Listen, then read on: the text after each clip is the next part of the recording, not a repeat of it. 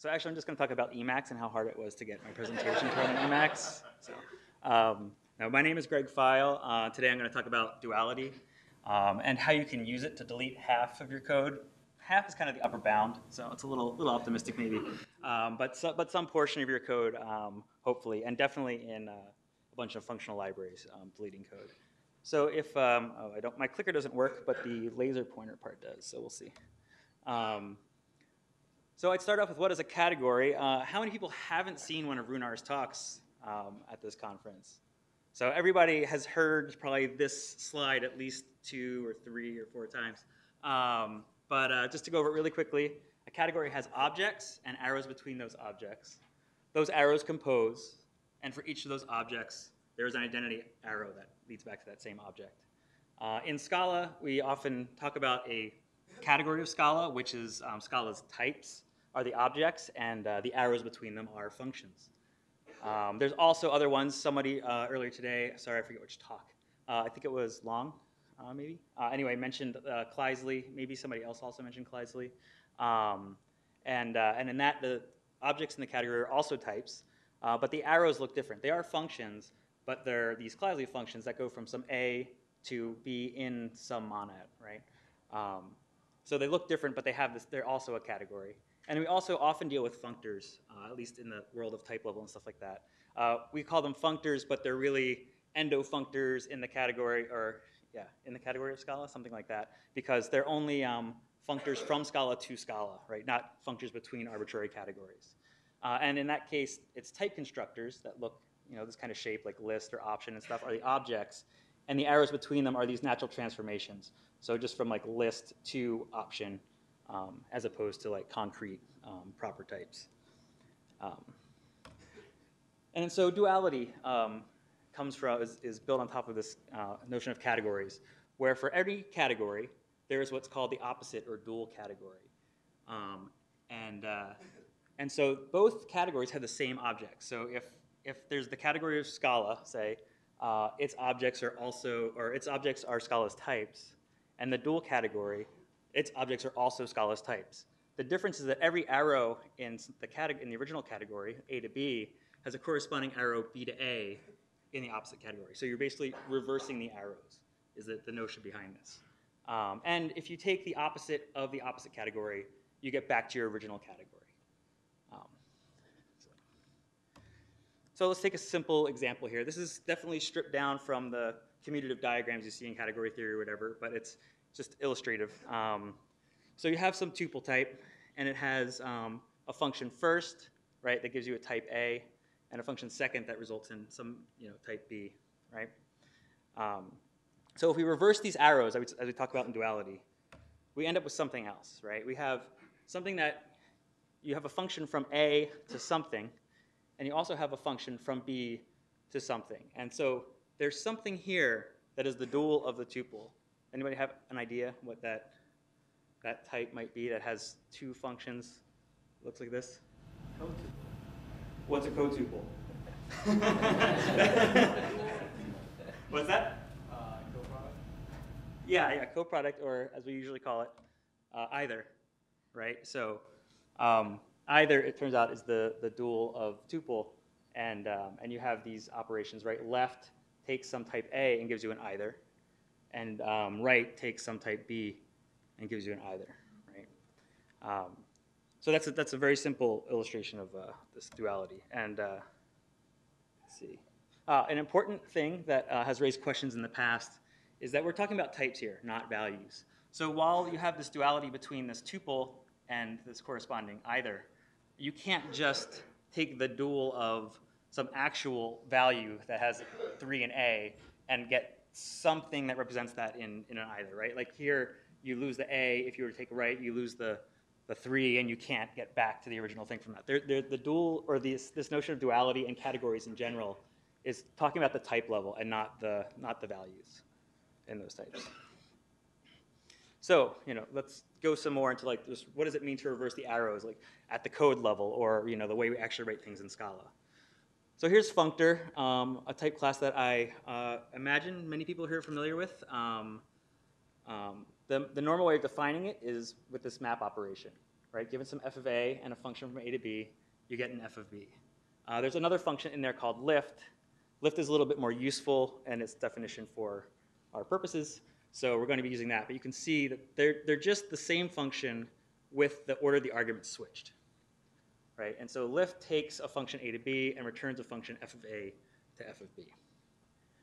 So like let's take that function and reverse the arrows, right? Like we literally just typed backward arrows in here, but that doesn't, Scala doesn't like that so much. So we can reverse the whole thing, right? And now we just flip the letters in those functions. So now we have a function from b to a and a function from f of b to f of a. Well, it turns out that's actually still just functor, right? So functor is self-dual. When you take the dual of functor, when you take the dual of functor itself, you get functor back, and the same exact operations. And this is different from variance. Variance is one of those things that people often confuse with duality because you have covariant, contravariant. They sound like opposites in some way, and they are in some way, but not in this notion of categorical duality. So go through another example with composition. Right, you have a couple, takes two functions and returns a new function, right? That is basically applying g and then applying f, right? So it composes those together, so now I have an a to c. So again, if we just swap those arrows, just textually, and then flip them so that they're actually pointing the right way so Scala likes them, we get a new function, and then, which is actually just compose with the arguments reversed. So when you take the dual of two composed functions, you actually take the dual of each of those functions and compose them in the opposite direction, right? So now you have this like notion that you can like take duals of multiple things and combine them compositionally, just as we do with everything in category theory, right? Everything is composition. And so here's the kind of summary of that. The dual of the composition of f and g is the dual of g composed with the dual of f, right? So that's this equivalence that we're seeing here. People following this still so far? Trying to go through a few examples. There's a lot of other duals that come up, especially in functional libraries and stuff like that. Monad is dual to comonad, and then specific instances of these things also have duals. So reader is dual to the environment comonad, which is the same as writer, as we just discussed, except without the restriction of a monoid on the log that you're collecting, basically. Writer is dual to traced, which trace is similar to reader, but without the monoid constraint. Or sorry, it's reader with the monoid constraint, I mean. State and store are duals, free and co-free, other types you may be somewhat familiar with. Traverse and distributive. And if you're familiar with recursion schemes at all, as I like to talk about them, recursion and co-recursion are also dual to each other. And concretely, these type classes that exist in recursion scheme libraries. So one more example of taking a dual, just in this case, just showing the two constructions and looking at them back and forth. So monad and comonad are dual to each other. You write a W here just because it's an upside down monad in some way. I don't know. But that's the mnemonic for this sort of thing. And it has basically these two operations in each one. So if you see pure is an A to M of A, and if you like swap that arrow in here in this context, right, you have this dual notion of pure, which is extract, which given some value in a comonad will extract that value from it. And so that's, these two you can see map back and forth that way. And flat map, another hopefully somewhat familiar function to Scala programmers, takes a function in this Kleisli function and basically returns a function m of a to m of b. I've rejiggered the arguments order a little bit to make things more obvious, but hopefully more obvious. And then again, this applies that arrow reversal, right? And I switched the names of the type parameters here just to make it easier to see that we flipped this arrow here, so we take the WB to A instead of the A to WB or to MB, and then here we go B to A instead of A to B. But and this is also called extend in Haskell and in other contexts. But yeah, so here's another example of these things pairing up, right? And so in category theory, you can do this to everything. So it's a very widespread phenomenon. And as I mentioned earlier with the composition stuff, these things compose. This is Haskell, sorry. But I felt like that this syntax made it a little bit clearer what was happening here. And this is a more complicated thing. But because we have all these simple cases of these things composing and build or of these things, and since they compose together, you can get fairly complex things. And this is only like middling complexity of this sort of stuff. But you can see here, so these two operations, gcata and gana, this is a generalized fold and a generalized unfold. They're just duals of each other, right? So here the functor, self-dual, right? So we still have a functor here in that constraint. Comonad and monad are duals to each other. Each of these functions takes two functions and basically returns another function. And if you look at each of those lines, they are all duals of each other. F of w to w of f, and this is m of f to f of m.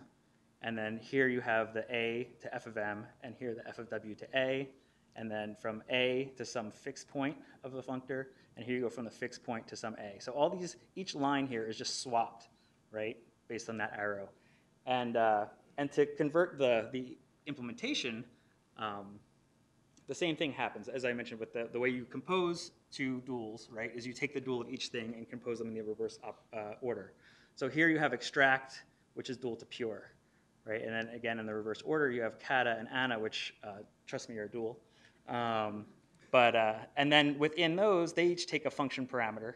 And so if you look inside that function parameter, you have here fmap, which is dual to itself. That's mapping, right? So you have here this, which takes one of these arguments, which again is their dual of each other, right?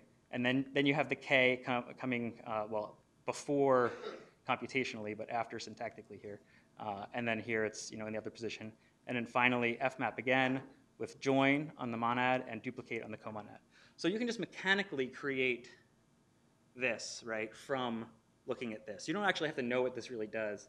You probably have to know what the individual operations do, but you don't have to think through the operation of this to construct this.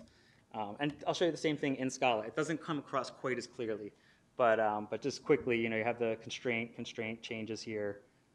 This and this are dual. This and this are dual. And the same here. Join and co-join, pure and extract, kata and ana. And it all ends up being the same thing, but because you don't as easily have that composition operator, it doesn't come across as clearly, I thought. And this composition at the type level is short for that, which is exactly composition, right? Like we're used to writing, f of g of something, and this are the same thing. So it's just a shorthand. So yeah, as I mentioned, you could do all this stuff mechanically, and working in recursion schemes, it come up a lot where I would define some new operation, and the first thing I would do after that was figure out how to do the dual operation of that. And it was getting to the point where these things got more and more complicated, and I would just sit there and look at the types, convert the types, just walk through it, and it's like, well, that sounds like something that I don't need to do, right? So I wrote this library called Dualizer, which automatically, given some operation, will generate the dual operation of it.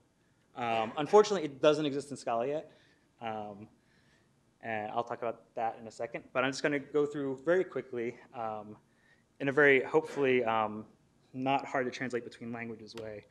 But you have a couple operations. This dual type takes some type, right? And this syntax here with these brackets is Haskell's quasi-quoting.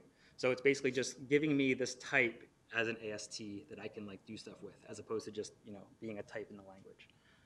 So basically I have this operation on types that, given a type, will create the dual. And so this actually compiles, right? The dual of this either is a tuple, and here's a tuple that satisfies it. And in the other way, and with universal quantification here, we have, it works over this stuff as well. So you can take the dual of this, and you get something that left 3 satisfies because the dual is an either.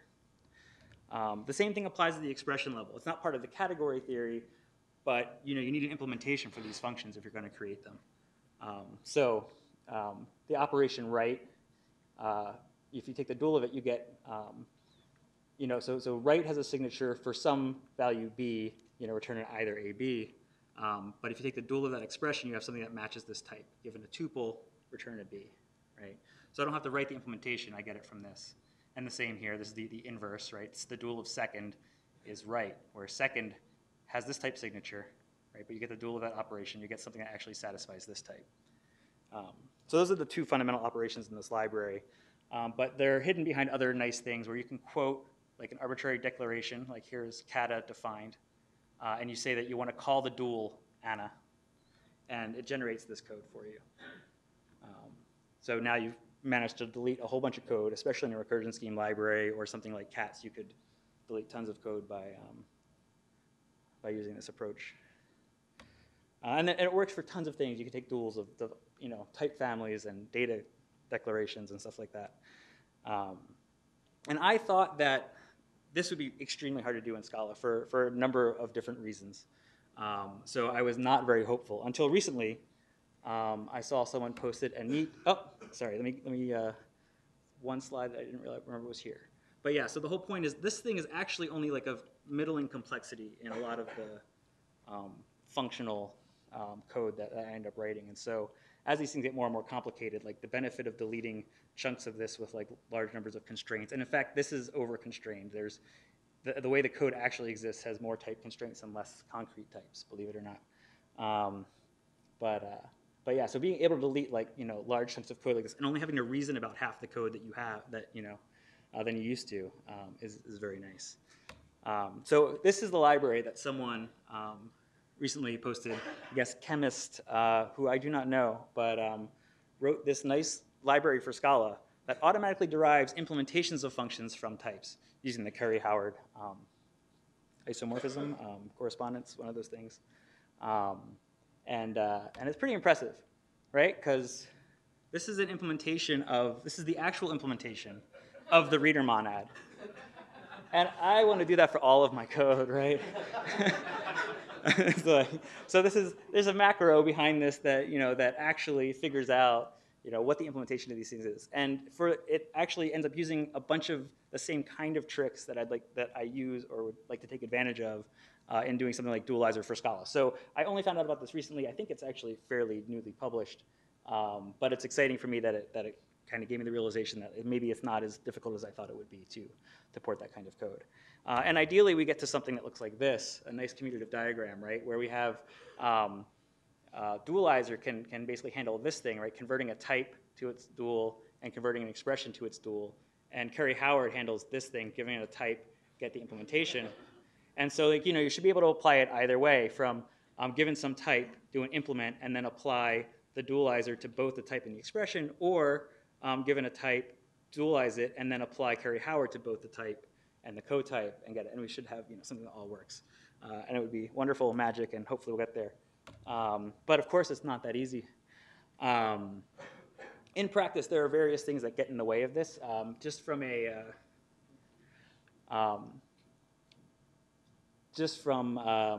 the dealing with the reversing the arrows thing, right? I said very syntactically, oh, just reverse the arrows, reverse the arrows. But it turns out that doesn't work in lots of cases. Like here's functor, right? But with the traditional map definition. Well, if we take the arrow and reverse it, well, we just had one arrow to reverse this time for some reason. So what this definition is actually contravariant, right? But this is variance, right? This is covariant versus contravariant functors. This is not the same as duality. I said that earlier, and so how do we end up with something like this? We shouldn't be able to. And another case is, we have lift, as I showed before, and we have the same lift function, but just written slightly differently as a carried function here, and now we have 3 arrows. But if we reverse those, we get something that I don't know when that would be useful. I guess you could implement it if you had some comonad for f, but that is definitely not the dual of functor either, right? So what is the distinction here that makes these arrows, not work, make this flipping of the arrows not work in these cases? So the thing is that they're different arrows, it turns out, and so to kind of abstract over this, we need to get back to the notion of a category. And a category exists as a type class in cats. So there's some category with arrows from some type or from type to type, basically. And they compose, just as categories do, right? You have some arrow B to C, you have another arrow A to B, and you can compose them to get a new arrow A to C. And then there's an identity arrow for every object, every type, right? So you have some arrow A to A, which is the identity arrow. And here's the implementation for function 1, which is normal Scala functions, right? So you can see it's specialized here. This code compiles. This is specialized literally to just be the same functions that we're used to seeing, and identity is the same identity we're used to seeing. And then with using this, there's actually a number of different categories that exist, right? Kleisli was mentioned earlier. There's the dual of that for comonadic stuff, which is co-Kleisli. In Monocle, which is an optics library, there are categories for isomorphisms, for lens, for prism, and for other structures as well. And so using this category thing, we can change functor a little bit itself, right? And so now we have the same parameterization here, but now instead of just having lift have 3 syntactic arrows, right? This is what we had before. Instead of those 3 syntactic arrows, we've now added 2 type variables here, j and k, that have the same shape as a function, right? They take some type and result in some type. And then we say there's the input arrow and the output arrow. Basically, what those are generalization of arrows over category. And these things, I eliminated the fact that, or avoided mentioning the fact that they actually have to be categories, so things would fit on the slide. But these have to be instances of category for all of this stuff to work. But now we can see a distinction between this arrow, right, and these arrows in our various categories. And so we can reverse, this A and B in here to get the dual, and reverse this FA and this FB to get the dual without worrying about this function level arrow that still exists. And just as an example, you can turn any existing functor instance into this same thing. This is the same instance. It just adds here specifying that this category is the category where functions are the arrows, and as is this one, right? So everything that's currently an instance of functor is an instance of this new kind of functor with these exact 2 lines added. In fact, you could define this as a superclass. Like exofunctor is actually what I tend to call this in code, and have functor extend exofunctor. Let's see here. And we're talking about duality here. So we define a new category, which is the opposite category. For some existing arrow category definition, we can take the opposite of that category, and we can run it to get the dual. So the opposite for some function 1 A to B is B to A, right? So now we can define a type that represents this opposite category, and define an instance for these opposites, right? And composition works the same way as that equivalence I showed before. To get the dual of this opposite and that opposite, you take the dual of G and the dual of F and compose them in the opposite order from the way they were up there. And identity is a trivial constructor. So now I've added a new instance to this kind of thing. And so now you can create the opposite of any of these existing categories, right? So you get opposite of function 1, opposite of Kleisli, opposite of co-Kleisli, which, won't get into that. And also, just as a interesting side thing, that new functor type also subsumes contravariant, which is another type class in CAS stuff where you have function B to A results in A to B, right? This is the variance that kind of came up before. But now all you have to do is turn, before we had both of these categories being a standard function 1, right? And now this one is the opposite of function 1, which just means that here we use this, which is the same as B to A. So now we have, with the standard functor, the new functor that I created, we now have a contravariant functor from B to A that results in this case, for equal A to equal B.